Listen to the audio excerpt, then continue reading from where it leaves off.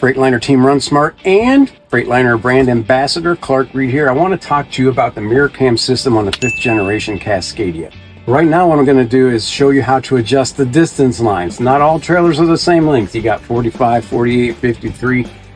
You can adjust the lines on this so you can know where the back of your trailer is, and that's very important on this system to understand where the back of your trailer is, because remember, you're not dealing with a 3D image in your eyeballs now, it's a 2D image. Now you'll see this cone back here. I've already placed that right at the back of the trailer. It looks like it's further behind. Trust me, it is not. It is right at the bumper.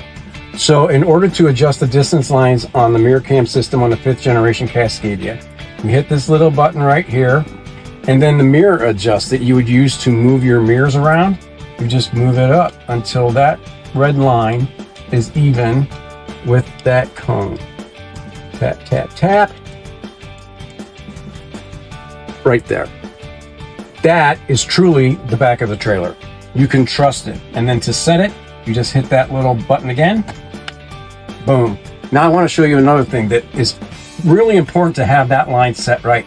If you can see it, there's a yellow line right there and a green line right there. The yellow line is approximately 40 foot behind the trailer.